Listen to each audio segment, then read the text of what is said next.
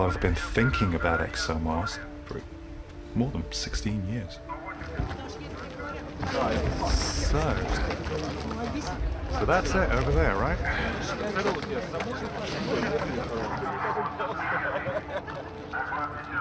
Now it's serious, guys. It's serious. What we're doing is really rather difficult. A lot of things have to go right. 1 minute. 1 minute. 1 minute.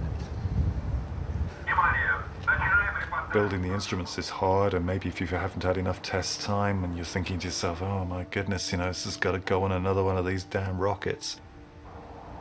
Launches are inherently dangerous. There's always some sort of a risk of something blowing up. As long as the thing doesn't blow up when I'm too close to it. And we have liftoff. The Americans have had failures. The Europeans have had failures. The Russians have had failures. We check things, we recheck them, we have checkers checking the checkers. And how much is enough to ensure that you don't fail?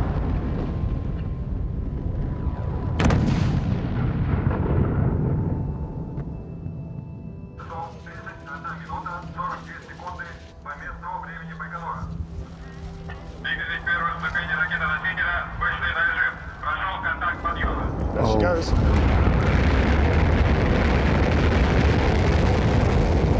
Jeez. Look at that. Beautiful.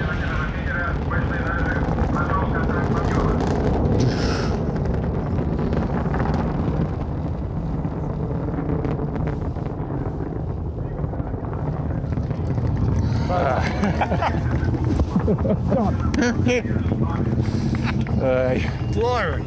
That's an experience, isn't it? Holy smoke.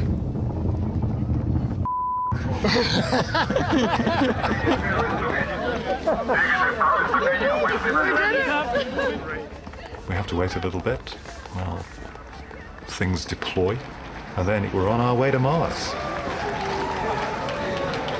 Yeah, it gets you sort of there.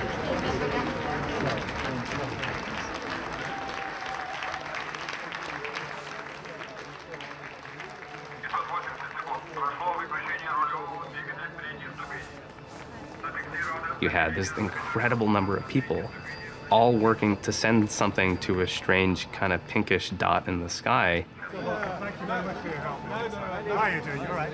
No, the work's done. I really like not seeing Mars as a challenge to overcome, but Mars as an opportunity to unite people together in a peaceful way and give our species a goal. You're giving people something optimistic to pursue.